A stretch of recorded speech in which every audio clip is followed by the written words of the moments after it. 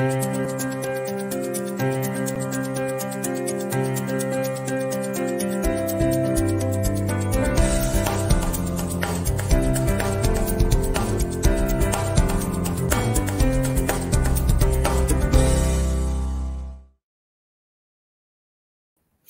welcome once again to In the Hot Seat with Deborah Fennella and Anthony James Mattocks. Now, I'm really excited about today's guest because I interviewed him going back in 2018, and here we are again due to interview him today. Now, he's an amazing gentleman. He's a multi-award winning filmmaker, script writer and author. Also has got his own podcasting show, and he's a film coach as well. So welcome, Tony Klinger. How are you this evening? I'm really very well, and thank you for inviting me. It's a pleasure to be here. Oh, you're very welcome. I was so excited that you're on the show, actually. Now, I've been reading up on your bio. You've been so busy with all of these amazing movies and books as well, including, obviously, The Man Who Got Carter, you got The Butterfly Ball, you got Deep Purple Rises in Japan, you got Extremes, you got Promo Man, you've also got The Festival Game, Full Circle. I mean, the list is just like endless, Tony, to be honest, not to mention, you know, Butterfly Boy, which was your best-selling book as well. So I'd like to now actually take you right back to the very beginning, because your father was actually a filmmaker, wasn't he? And his name was Michael Klinger, and he also knew Michael Caine as well. So please take us right back to the very beginning, please, when it all sort of like started and your first fascination with the movie industry and scripts and reading the books as well, that your dad was obviously sent to obviously go through, whether you wanted to turn them into film, please. Well, it started off for me actually completely differently from my father. My father became into the film industry when I was already early teens, I think, and I had made my mind up to be in films when I was 8. I entered some competitions for writing and won them, and won some prizes, and the prizes were chocolate and a visit to a chocolate factory. And for me, that was, it's a story I often tell, but it's the truth. The motivation for me was I saw a film, I wrote something down, and I got a load of chocolate. Wow, just like Willy Wonka in the Chocolate Factory. Yeah, as well. Yeah, I did. And I won to 2. I won one and tied for the other one, first place. So people very early on recognised I had a talent for telling stories, writing them down. And I kind of was good at that. And when you're good at something, it's the way you want to go, because you go with the things you enjoy and you're good at. And that was what I could do. And I didn't win any prizes for my maths or physics or anything like that. I could add up, but that was about as far as it went. And I then went in that direction. And what then happened was, I didn't know when you're 8 years old, how do you take that and become a career? How do you write and make films when you're 8 years old? You've got no idea. And I kind of tried thinking what to do, who to talk to. My dad was an engineer, and then he'd been working in the markets, and then he had a nightclub. So really? Wow, I mean, that's a sort of, you know, from one extreme to the other, really, isn't it? Well, yeah, he had nothing. We had nothing. As far as I was concerned, how would he know the answer to my question? Because he was in something else. In fact, when he started to go in the industry, I got quite angry with him because... Oh, did you? Well, that's where I was going, and he was doing something I was going to do. And so I kind of... Your father then, really, Tony, when you think about it, then the fact that you went down that path first, you know, as a child, and then you inspired him to go, obviously, you know, from engineering and running, you know, working in a nightclub, down into like the film industry. Well, I think he came at it from a completely different angle. Yes. What happened was he had a nightclub, and the man who was the partner in the nightclub, and I won't characterize that the issues, but that man said there's another building and we could maybe have another club. And what happened was my father went there and he thought it's never going to be a club, but I could do something else with it. And somebody else said, well, you know, maybe you could build a cinema out of that building. And it was in Old Codler Street. And what happened was he changed it into a cinema, and because he was an engineer, he worked out with an optical man how to have the projection, because it was too low and too flat. You couldn't have a camber like you normally do. So he worked out how to have the images bounced from behind the screen onto the screen by mirrors. And wow.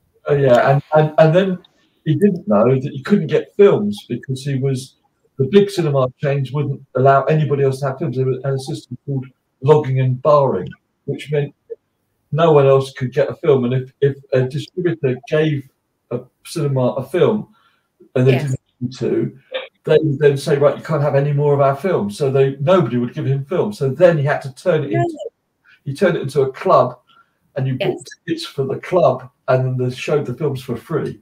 And that's how way around it, wasn't it? They banned him getting films totally, so he could only show films that had been banned. And bless him. And they were like politically banned films, and then they became cheeky little sex films, but not that soft. And what then happened was the place became hugely successful. And before a year was out, he built more cinemas, and then he became a big distributor, and then he started making films. It was that way around for him, the opposite for me. It was completely opposite way round for you, wasn't it? Like you say. Yeah, I came at it the thing I really thank him for was when I got to my teenage years, and he wanted me to go to university, and I didn't want to. I wanted to work, and he said, "Well, you can take 1 year out, but before you go work for anybody else, you're going to work in my company, and you're going to have to do every department and every technical grade.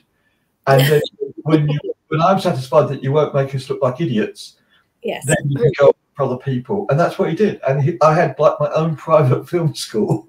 Did you? That's amazing and exciting as well, isn't it? Well, it didn't feel very exciting running around with coffees for everybody. It grew on me, and it was a wonderful grounding because I learned how to project films. I learned how to edit films. I learned how to everything about film I knew because of that beginning, and then I followed it up obviously for other people.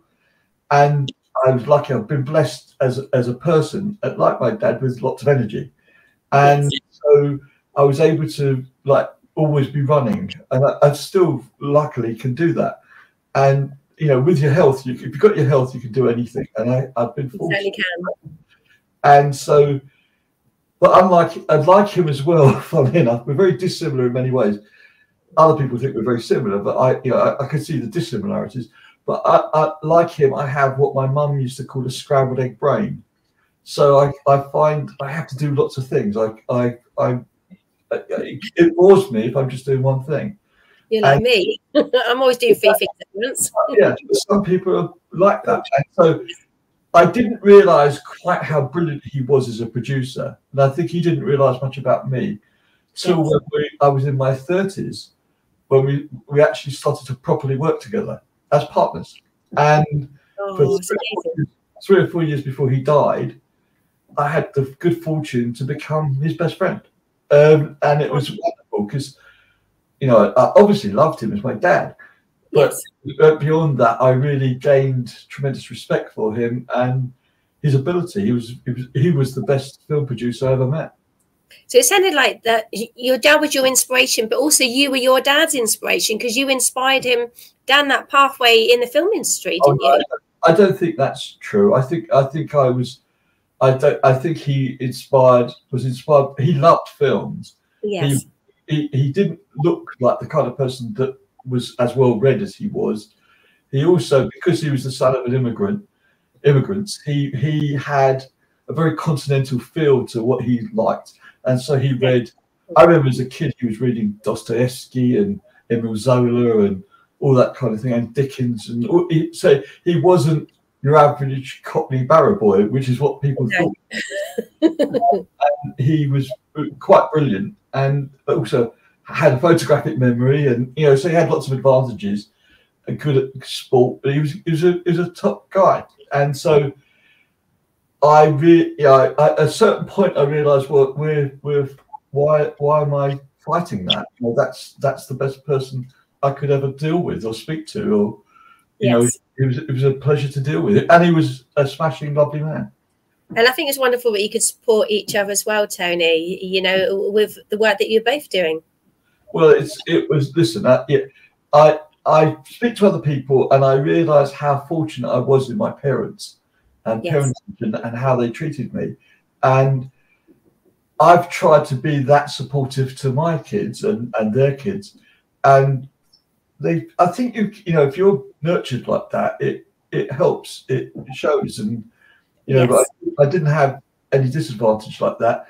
And we were tremendously, you know, when they talk about people being upwardly mobile, we were ridiculously upwardly mobile. So he was from Soho, from the poor part of Soho, which wasn't gentrified at all then. And I was born in Hackney. We then West Acton, the Isle of Wight, so on and so forth. By the time I was 14, from Hackney, from a very tough part of Hackney, by the time I was 14, we were living in Grosvenor Square. And, wow. Yeah, and so that was like extraordinary. Yes. But, so I was ended up with like really posh school at the time I was 14, and they couldn't figure me out because I wasn't an earl or a maharaja, and they were jealous of me because they didn't have that kind of relationship. It was very, very weird, and the fact that I don't think I ever got more spending money than in old money, 2 and 6 bits, which would be 12p. Yeah. It just said, "Well, go and earn it." And well, that is a fantastic grounding because you learn the value of money. Yes, you certainly do, don't you? Yeah, yeah, and so I think all those values, all that learning. I'm not saying, for example, because I do some teaching and coaching and stuff like that. I'm not saying that I am a better cameraman than my cameraman or a better soundman than my soundman. But what it taught me was no one can BS me. I know what the lenses should be. I know what the sound light works. I can edit if I had to. I'm not saying I want to do all those things. And when I was head of, say, the media department of a university, and there's hundreds of bits of software and things, I didn't think it's my job to know the details of each and every part of that because it's kind of impossible and it's changing constantly. Yes. But I had a broad and shallow knowledge, so I could handle it and people couldn't fool me. And that is the best thing in the world, is because you can actually know what you're dealing with. And I think that's really important. I think it's a very valuable, I'm blessed that I had that training. I mean, the rest is up to you. Once you start a person, then you can open a door for a person. It's like somebody said to me about my dad and like maybe your career about your dad. And I said, you know what? I said, he's been dead since 1989. I don't think he's opening any doors for me. No. And I think maybe he's your guardian angel watching over you. Well, yeah, I mean, I'd like to think so because at least he's on my side. But I think you make your own luck. And I think you certainly do. And hard work and determination and effort you put in, you do reap the rewards of your hard work. And people don't realise how hard you work, behind the scenes. I mean, sometimes I'm working till like 1 a.m, plodding through projects as well. So you get out what you put into in this life, don't you? Well, you do. And what happens is certain instances, something happens, and then it brings you to the reality of what our time on this planet might be, and how important every day is. I wear this thing, and it's not a piece of jewellery. It's because I had an anaphylactic shock, and the doctor said I got to wear it, and died on the operating table about 13, 14 years ago, something like that. And I was dead for a few minutes, and scary. I didn't see any stars or angels or anything like that. I'm not trying to make that claim. What I'm saying is it made me realise use the time you've got, because if you don't use it, it's gone. The one thing, and that's why I don't waste any time. If somebody's wasting my time, then I'm on to the next thing, because that's what is precious to me. It certainly is. I mean, I've had near-death experience, and so is Anthony. And my near-death experience was going back in 1999, and Anthony's was 2012. And I'm sure Anthony's got a budding question he'd love to ask you as well, haven't you, Anthony? Can you hear me? I think he's stationary. Oh no, is he frozen? Bless him. He's frozen. Yeah, maybe it happened right now. We was just talking about near-death experiences. Hopefully, he'll come back. Yeah. Yes, I think he's got some problems with his internet at the moment. Yes, he does. He does. He He looks nice. He does. He looks happy. Bless him. He looks very happy, doesn't he? So you've also, I have noticed that you did actually teach at Bournemouth University in the film department as well, didn't you? Yeah, the Bournemouth Film School. Yeah, that's the other side, the Arts University Bournemouth. It's now called. Yes, it is. Yes. And it had several names since I was there. And yeah, I taught there. We had several programs, one of which I was the director of, head of, course leader, whatever you want to call it. And then I was at the Northern Film School, and I was the program leader, course director for the master's program, and then helped develop the foundation degree and the degree, regular degree. And then I was head of director of 3 directorates at the University of East London, and eventually it came out of that. But I still do some workshops and lectures and masterclasses and things, and I also have our own education department and our own coaching department. But that's in addition to all the other stuff. So you do phenomenal work. I mean, have you got any budding actors or movie producers in your family that you've inspired down that pathway? And it's like, yes, I want to get on that, film set, doing a bit of acting or not? In my family, I'm going to America because I have American families originated in England. My daughter was collecting her doctorate in clinical psychology. Oh, that's amazing. You must be so proud of her as well. Very proud, and she's the head of a big school, and she's as well. And so I couldn't not be more proud. And her daughter, my granddaughter, it collects her bachelor's degree from UCLA in June. And I have 2 others here that they've all done brilliantly. None of them have the slightest interest in the film industry. Didn't they? Oh, bless them. But you must be so proud of all of the paths that they have gone down, that they've been inspired to go down that path as well. We always encouraged our kids, and they've done the same for their kids pretty much, that you could achieve anything. It's up to you. And particularly for the young women in our family, we always thought they could achieve just as much as the young men in our family. It never occurred to us anything different. And so I remember the one that's picking up the doctorate, that's the head of a big school. I remember when she was 14, they were saying to her she might make a nursery nurse, and that would be like at the limit of her ambition. And she ended up with 3 degrees. That is phenomenal. And I don't know how many GCSEs and A-levels, but and our son played representative sport for Jude of England and the counties and things. And if you give people the encouragement, it's amazing what they can do. It's amazing. And I don't think that's due to me, that's due to them. And the same goes for teaching. We had a phenomenally successful Bournemouth Film Schools, and Northern were very successful. And basically that was getting the right people and letting them fly, and removing as many restrictions and problems and making it as possible as to fulfill their potential. That's what gets people to get results. It certainly does, doesn't it? And also believing in yourself, because if you don't believe in yourself, no one else is going to believe in yourself. And confidence is the key as well, isn't it? But keep persevering and never giving up on your dreams, because if at first that door doesn't open, keep going, and eventually the right door will open, and it's down to divine timing as well, I believe. Now, as long as you take steps, because I found some people have, it's like, I use the analogy as a metaphor, whatever, that some people see a mountain to climb, and they think you can leap it, and you can't. You have to do step by step by step. And if you do it, you'll find yourself suddenly at the top of the mountain. And if you say, "Oh, that wasn't as bad as I thought it would be," sometimes you have to say, "This isn't working," Yes. Why is it working? And that may be a different question and a different answer. So you don't keep going blindly if you're getting slapped in the face because it's, no. I mean, if you get too many doors closing on you, you think, hang on a minute, maybe I'm going down that wrong path. I mean, I do. After I'm doing it the wrong way. I'm doing it the wrong way. That's equally problematic.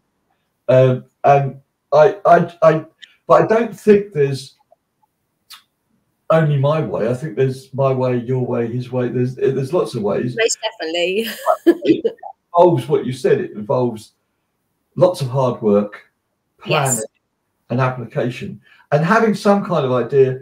This should take this long if I plan it right, and am I hitting those points, or is there something going wrong?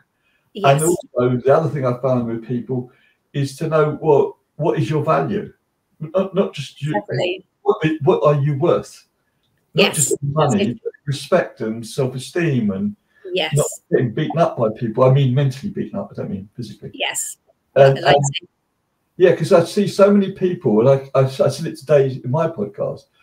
It's so easy for people to become supplicants. We're not supplicants. We're applicants. No, we are. And we're not on our knees. We should never be on our knees. And I use the example. And I once did this.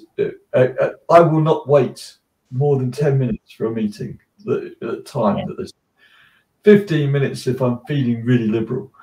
And because my time is as important as your time. It really is. And so I don't care who it is, the doctor, the head of a company, the head of a bank, doesn't matter. And I remember once doing that with the head of Universal, and I was walking down the corridor, and the secretary was going, wait, Mr. Klinger. And I said, no, he's late. And then he came running down after me and said, no, it was a thing. And he was trying to explain it. I said, if I was the boss of Warner Brothers, would you have done that?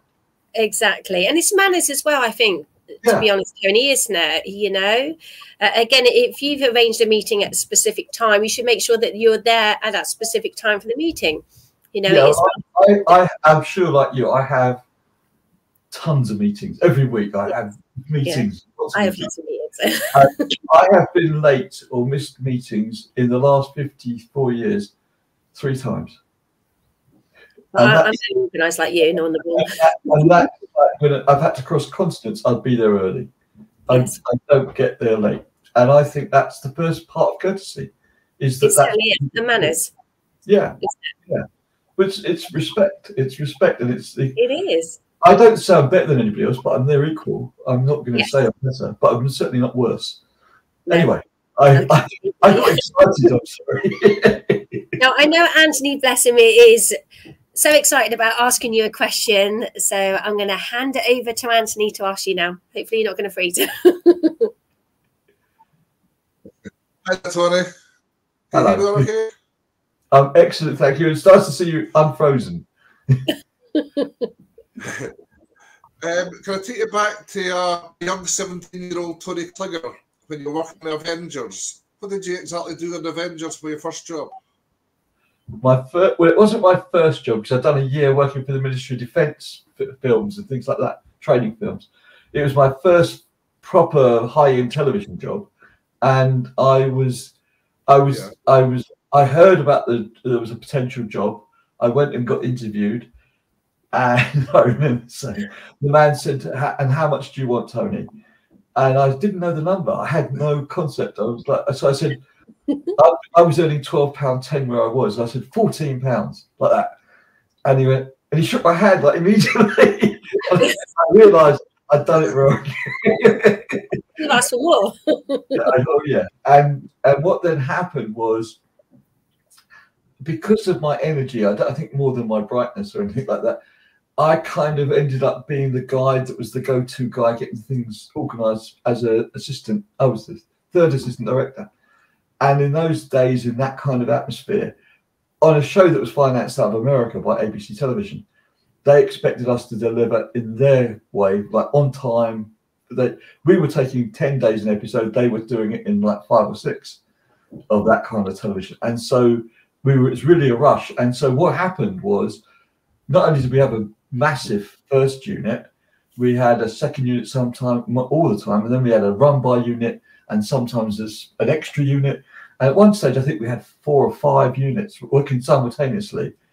And so if you were the low man of the totem pole, like I was, you ended up with some seniority on the small unit. And so I got to play. I mean, I was like running around, like seeing if I could maybe direct a shot and do. I was very ambitious. And at the same time as I was doing that, there was a guy who was on another set, who was a friend of mine. He was working on Department S or Randall and Hopkirk Deceased on the same studio. And we decided we wanted to make our own documentaries at night and on the weekends, and maybe some commercials that we could. We didn't have any equipment, but we had to pretend we had equipment. So we decided. So on the weekend we were borrowing equipment, the shoots that we were on, and wheeling it out of there and making our own little films and editing them overnight. So we were working literally 24/7. We didn't stop. We'd hide so that the security guys didn't see us, and wheel the stuff in, wheel the stuff out. We'd edit in their editing rooms. And then we'd take all that stuff out every day, so they never saw they never caught us, never. And we made a couple of little documentaries. We made a couple of little commercials, and we were making. And on those, we were the boss. Like we were the directors and the producers and all that. In the daytime, we were the kids, and so. It was great. It was fun. I mean, how we did it, looking back, to stay awake, we used to play football down the corridors. we had to decide. Yeah, we had. Sorry? I was brought up with 60s TV, and I remember the Champions, the 60s as well. That was just one season. And I think it was one of the one of the stars got interviewed, said you must have enjoyed going to all these different countries. He said, "You're kidding me, it was all done in England."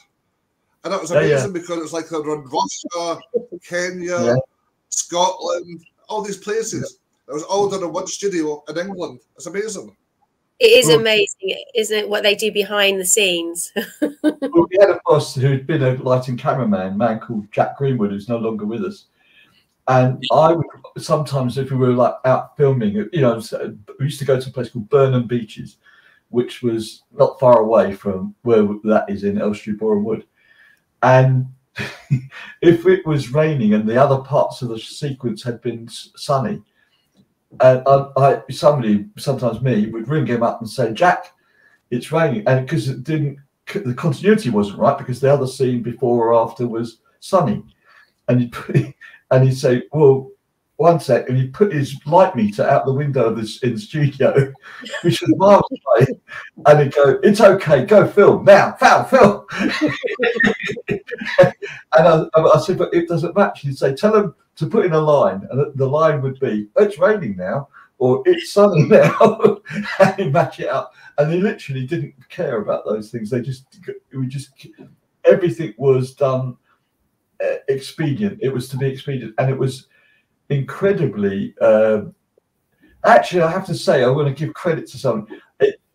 Patrick McNee was the steed, and Linda Thorson was our lead at the time.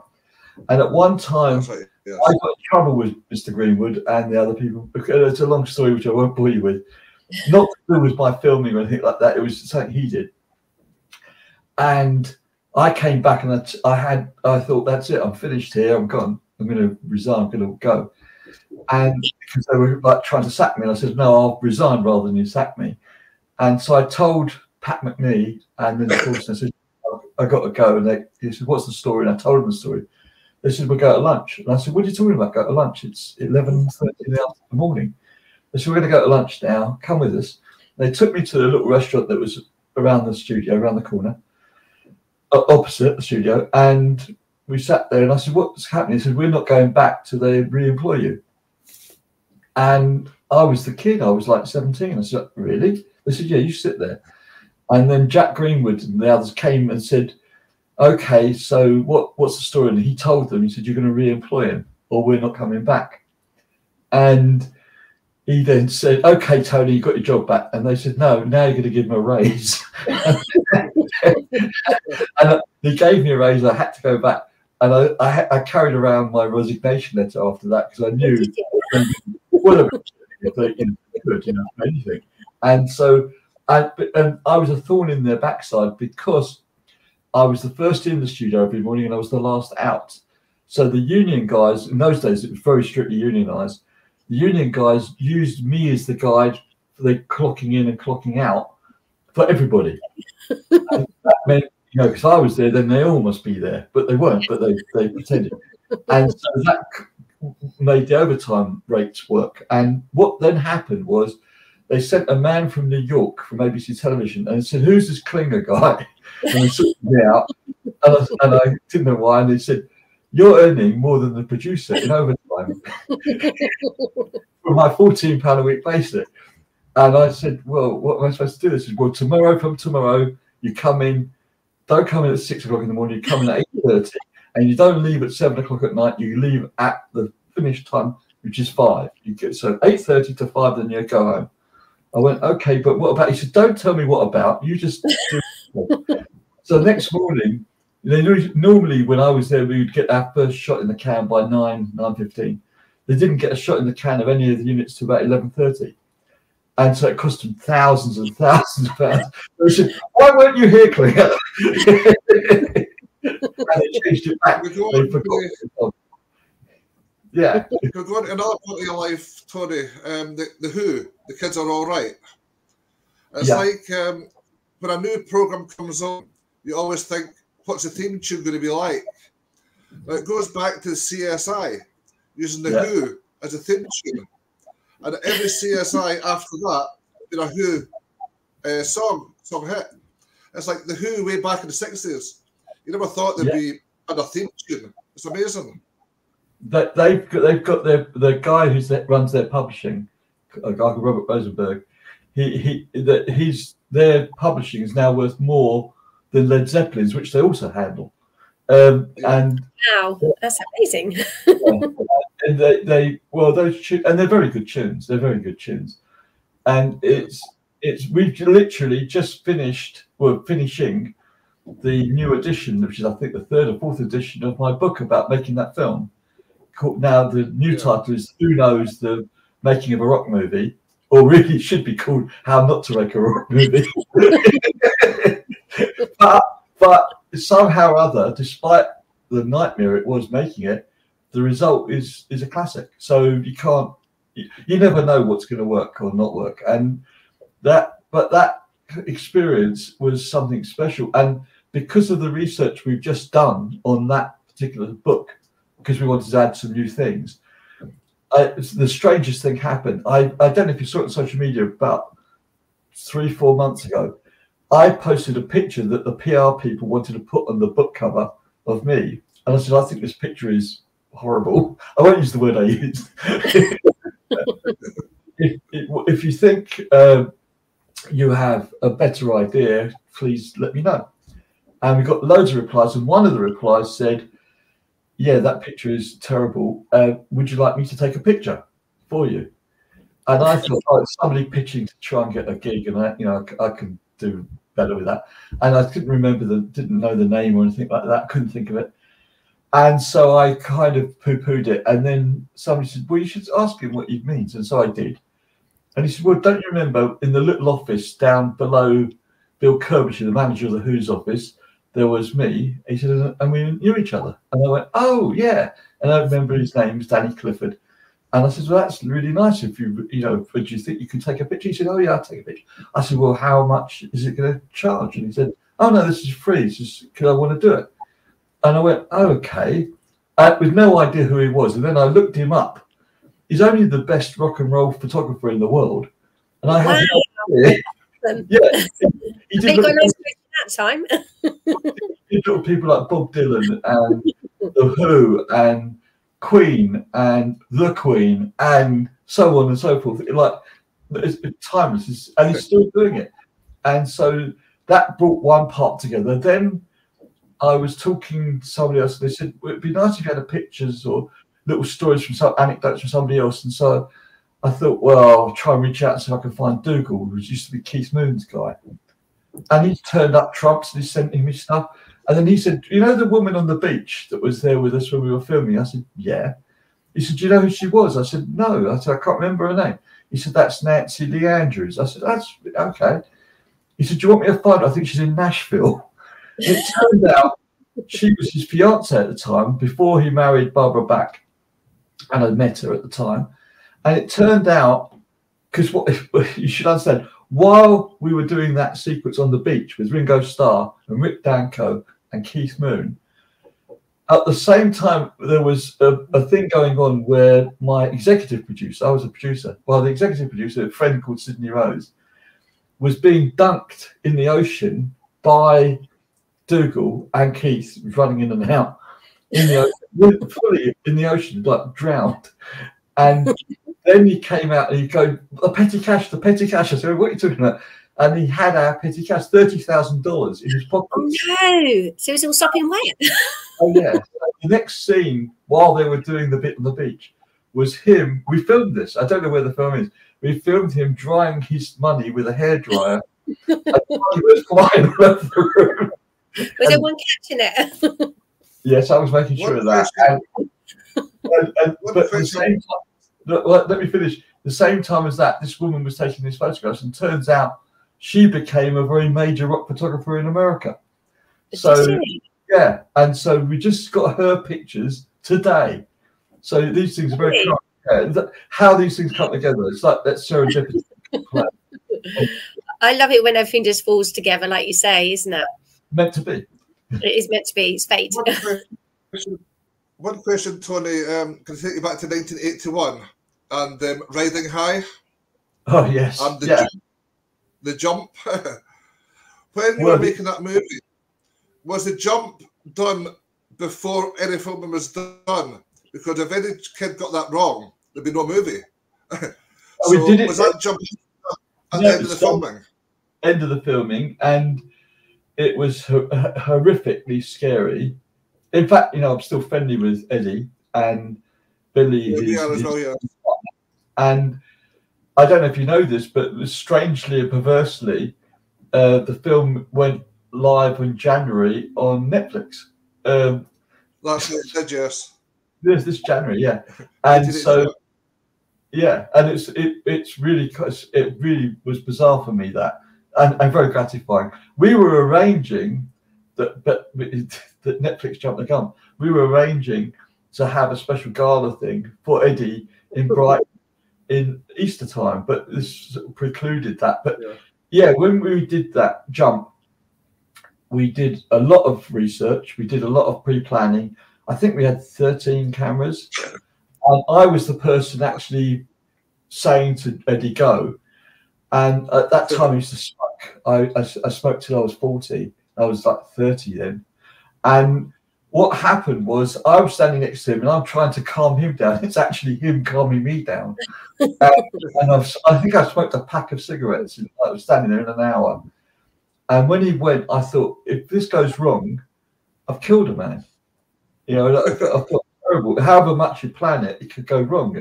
And it very did go wrong. You know, it was a very dodgy landing. The landing was bad, yes.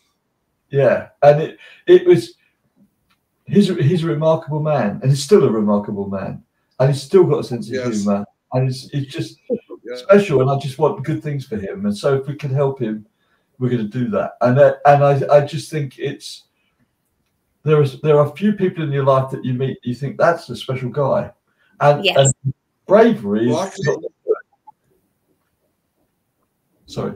I created videos for Eddie Kidd, and the phone rang one day, and it was actually Eddie Kidd phoning me, and I thought, how crazy is this? The guy's been a hero of mine all my life, and this hero is actually phoning me up, thanking me for the videos I've done. I thought, it's a crazy world. It is a crazy world, but he's a special guy, isn't he? He's just he is. He is. Yeah. Definitely. So you were actually, because you see all the movie clips from that jump, and there's like a lot of camera people in the bottom, obviously getting the aerial jump. Yeah. You were standing in the room behind all the action. And I was literally, you know, where he came down that road to the takeoff point, I was there. Yeah. I was like the. So were you kind of like, were you like this when you're? Yeah, were you like that when you jump? Yeah, I didn't want to. I saw the takeoff, but I didn't see. You couldn't really see the landing. You know, as you land on the back of the thing, and I thought it's gonna go, because I was sure, because of the maths. I was sure he was going to make the distance. What I wasn't sure is the landing. And in fact, that's what got him in the end. You know, in the end, in the accident which he did have, that was the problem, was the landing. Yeah. And that's going to happen. No, it was.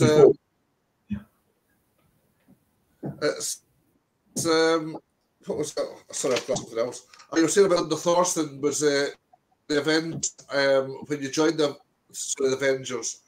Were you just there for one season, or did you carry on through many seasons? 1 year. I was there 1 year, and yeah. When I saw, I was at a show in London somewhere. I can't remember. It was just before COVID, I guess. And Linda was there, and I thought she won't remember me because I was the kid then. And so I went up and I said, "You won't remember me." And before I finished the sentence, she said, "Of course I remember you." And she recounted the whole story. And I remember the lunch we had that day, and she remembered everything. It was great. And she's a lovely woman. Which is wonderful. I mean, out of all of your movies, Tony, which movie was your favourite? I mean, I'm an actress as well, and I know when you go on film set, it's long hours. I mean, I was on film set yesterday, and I was up at 4 a.m. in the morning. So sometimes film set, as you know, it can be like 12 hours, it can be 15 hours and 16 hours. So it takes a lot of dedication, as you know, on film set. But I'd love to know, out of all of the amazing films, you know, that you've been involved in, which was your favourite and why, please? Well, I'm going to say the one I just finished this week called Dirty, Sexy and Totally Iconic, because I got to plug it. We just sent it to the festival. That's okay, we can plug that one. Tell us about the storyline then, please. Well, the storyline is, it's a celebration of the 50th plus anniversary plus COVID of my dad's film Get Carter. Oh, really? Yeah, and I decided at a certain point, I was sitting here and I was thinking, it was just about COVID, it was just coming. You knew something was happening, you know, like something bad happening. And I thought, it's the 50th anniversary of my dad's film coming up, and I don't want anybody else telling that story. I want to tell that story. It's like that's from my family. And so we started to do it, and then of course COVID hit, and that made it really tough because everybody was scared to come out and people were scared to be interviewed because they're like, you know, you could be contagious. We were having to test 2-3 times a day. It was a pretty nightmare. Yes. But I'm very, very proud of it, and I think it's worked out great. And hopefully everybody's going to get to share it in this next few months, because we've literally just sent out the screeners on Tuesday. So that's awesome. So will it be in you know, major cinemas as well, Tony, do you think? We'll probably get some cinemas, because it's not intended for cinema. It's intended for a bit of cinemas, festivals and TV and streamers, which was the way it will mix different places around the world, because it will go around the world. And the thing that sparked it was funny, was because somebody said to me, "Have you seen how many people refer to Get Carter on the net?" And I went, I wasn't really, you know, I was like, okay. And then they said, you know, it's like hundreds of millions. And I went, oh, come on, you know. And he said, no, look, check. It's a huge movie, isn't it? Even now, like you say, you know, I mean, I've seen it myself. It's a fantastic movie. Well, literally the numbers, just, I checked what he said, and somebody said, no, I tell you, Tony, it's 500 million. And I went, oh, come on. I mean, that is phenomenal, isn't it? Amount of people. A bloke rang me back. He said, I lied. I said, how many? He said, 658 million. Yeah. Wow. And so I thought, that's a lot of people. It's a cool thing. And it's with love. I mean, it's like, it's well, funnily enough, my dad never thought it was the best film he made. He thought it was the second or third. He thought Cul-de-sac was his best film, with Roman Polanski. As a piece of filmmaking, he's probably right. But in terms of a film that has resonance throughout, well, now 50-something years, and it will continue, it's a seminal film. It's a film that inspired Quentin Tarantino. It's a film that inspired Lock, Stock and Two Smoking Barrels, Long Good Friday. That was the one that started a lot. And so I started to get into it. And then I thought, my dad always said, it's the beginning of our film, my dad always said, he left me a letter. And he said in it, take your time, think about it, take your time and then act. And that's so important, isn't it? And that's what I did. I thought, well, this is the last bit of advice you gave me, I'm going to take it. And so we made it. And people confuse it as well, because we made also, which is now out in America, coming out here soon, The Man Who Got Carter. That's about my dad. This is about the film. So two separate things. And basically, I guess, if the truth be known, they're both kind of love letters to my father. So lovely. And so that's why they resonate for me. Yes. May not be the best film I've ever made. I mean, I suppose the most iconic film I've ever made was The Kids Are All Right, with The Who. Yeah. Which was, we set a pattern for that. That's my Get Carter, because that's also got a huge cult following and crazy numbers and things. But in truth, it's like, I can see my books are coming up here. In truth, I'm a storyteller and an artist. And so what really, the nearest thing for me to tell a story is a book. Because that's me talking direct to you. And that's purely my vision. Once I start making a film, even if it's a small film, like a documentary, that's already a group of people together making something. It can't be purely my vision or my story. And when you make a big feature film, like when we did Shout at the Devil, I was associate producer, we had over 2,000 people working on that film. So it's diffuse. It's very hard to be proud of every moment of it, because you weren't engaged in every moment of it. You're kind of like a general in an army. It's moving an army along. So the smaller it is, the more I like it. And that's why I like doing those kind of films. And it's also more immediate and more compelling and kind of nearer to the vision you had to start with. So I don't know the answer to your question, other than the next one will be the best one. Art definition is imperfect, isn't it? It certainly is. Sorry to interrupt you. Also, what was your inspiration between, with The Butterfly Boy? Was it actually based on your grandson, the actual book, please? No, that's a picture of my grandson on the front of that edition. We're now on a new edition of that as well.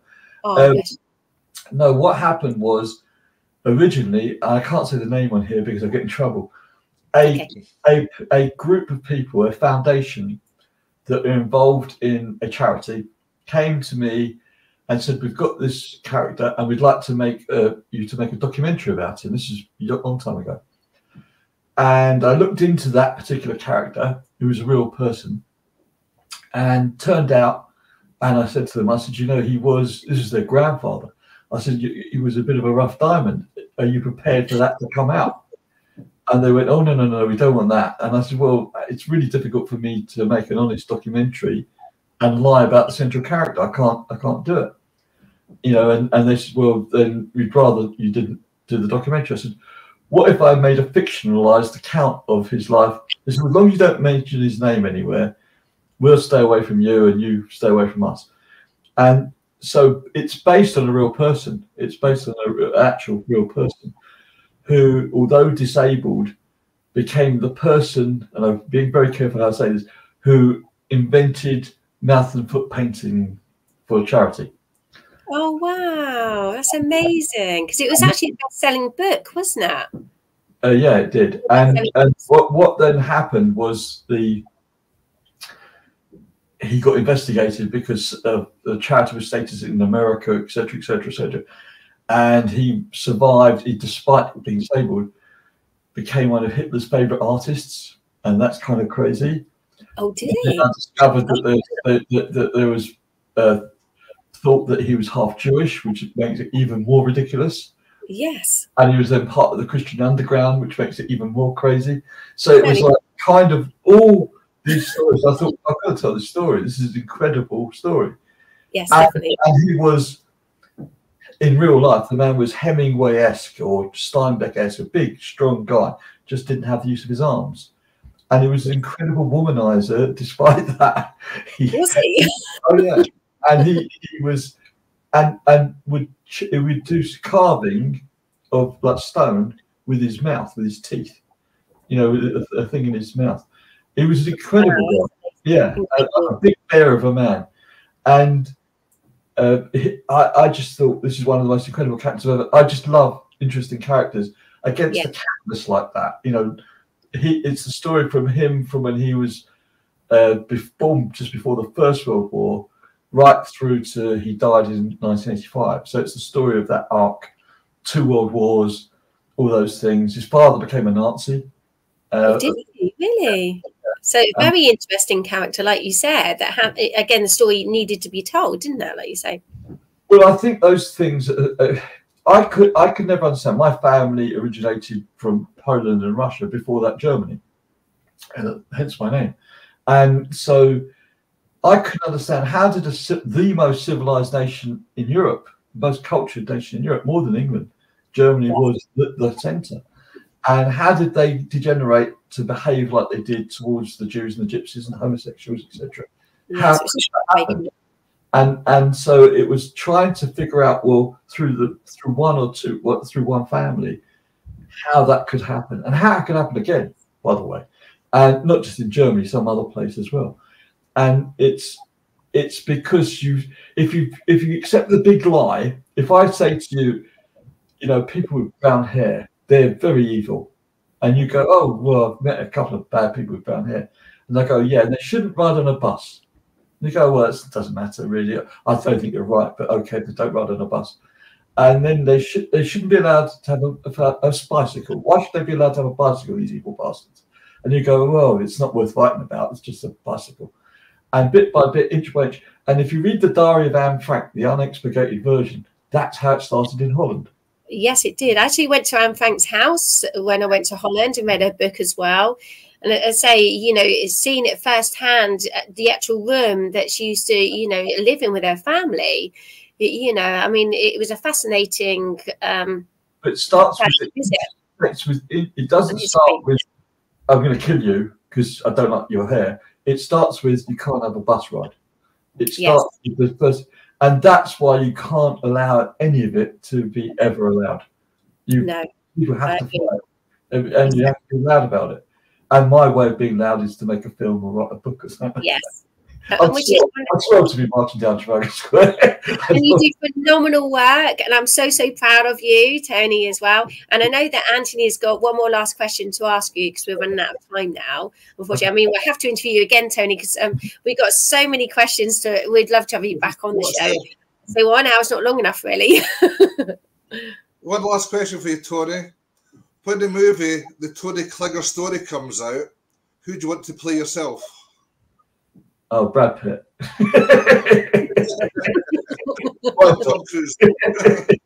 No, I never even thought of that. I must tell you quite a side story.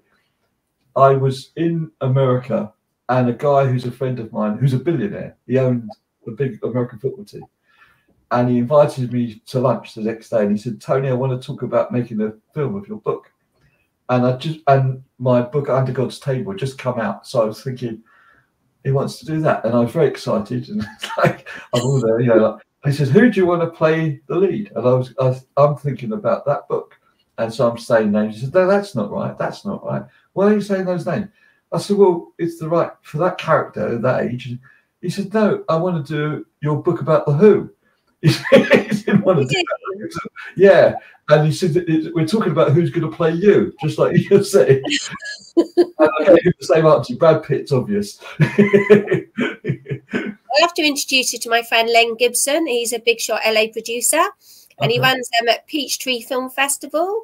Interviewed him on the show going back, I think it was last year as well. So I'll link you up with him, because he might be interested in obviously doing one of your books as well. Okay. I've got my new novel coming out also later this year. No, beginning of next year, called Alsatia, The Search for Treasure. It's set in the 17th century in the centre of London. It'd be a fun novel. And it's based on a real place. It was a place in Alsatia. I think one movie that would be a big hit, Tony, is the Eddie Kidd story, from very young to where he is now. Yes. That would be a cracking movie to watch. Well, there's been people talking about that for years, and Eddie did talk to me about that quite recently. And my problem is time. As I said at the beginning of this thing, literally, I've got enough material to be going for the next 2 or 3 years, and I love doing it. But you get to a point where you say, well, I've got to concentrate. I'm just doing a thing called "It's Not in the Script," which is a feature film with associates in America. I'm just finishing the script of that, the 4th draft of that, tomorrow morning. So, you know, it can only do it. You can't do everything. You can only do what you can do. And sometimes there's not enough hours in the day, Tony, is there? Because I mean, obviously you've got The Show Must Go On as well for David Courtney, and you're very busy with that too. But as I say, you do amazing work. I'm so proud of you, and it's lovely to interview you today. And so we definitely would love to have you back on the show, wouldn't we, Anthony? Well, be my pleasure, and we'll have other new things to tell you about when we do it. Oh, definitely. And also, just before we do close, Tony, what sound advice would you give somebody that would like to embark either, you know, doing script writing a book, or doing film producing, please? Other than the obvious that they should come on Tony Klinger coaching courses. Yes. The other thing I suggest is, as a starting point, if you look on my YouTube, Tony Klinger YouTube channel, you'll see there are a bunch of podcasts I've been doing exactly about that subject, and how to get into the movie industry, and why, and what not to do, as well as what to do. And it's a series. We just did number 9 of a series of which should be 12, and then we go on to other more in-depth things. But that's there. Plus our hints and tips are there. So it's worthwhile, and it's for free. I'm not charging you anything. Don't want anything from you people.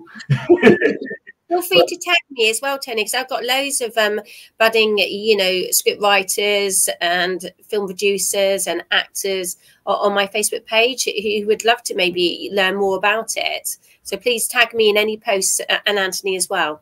Well, if it's of any interest to people, what we're also doing, because we do the expensive, very one-on-one and small groups, like 5 or 6 people, coaching sessions.